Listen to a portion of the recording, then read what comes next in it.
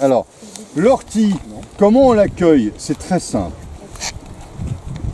Vous coupez votre respiration, vous pincez la tige, vous toc et vous jetez dans le panier. Et vous ne piquez pas comme ça.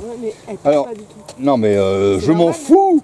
Je fais ma démonstration. Mais tu es en train de me tuer mon truc. Voilà, ça pique. Je suis désolé, ça pique normalement. Ça pique pas. Et si ça pique? Ah bah elle pique.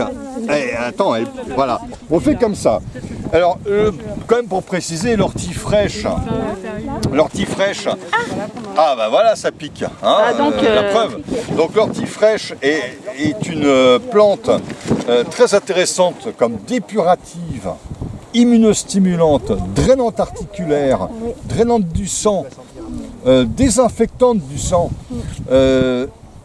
Quand elle est fraîche, elle est aussi, encore quand elle est fraîche, elle est aussi anti-anémique et reminéralisante.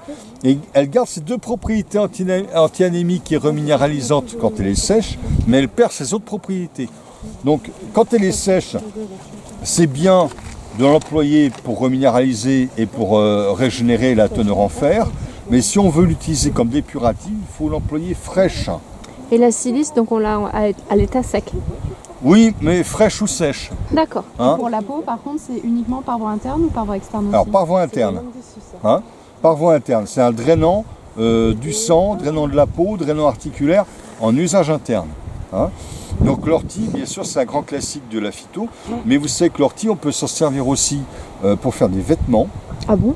Eh oui, parce que la tige d'ortie, lorsqu'on rouille, avec le rouissage de la tige d'ortie, on fait une fibre extrêmement résistante. On est capable de faire des fibres. Autrefois, on faisait des cordages qui étaient extrêmement résistants hein, avec l'ortie. Mais on peut faire des vêtements à base de fibres d'ortie également, qui sont extrêmement résistants, très intéressants.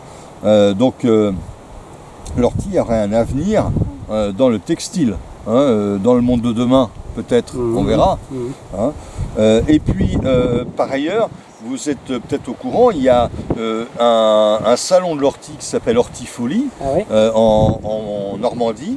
Hein, et il y a les gens qui sont intronisés chevaliers de l'ortie, doivent manger une feuille d'ortie roulée dans un sens cru, sans se piquer. On peut faire une démonstration de ça? Mais je ne ferai pas de démonstration. Okay, parce que... J'essaye alors. Ouais, bah essaye, mais si tu te piques, je ne garantis rien. Hein.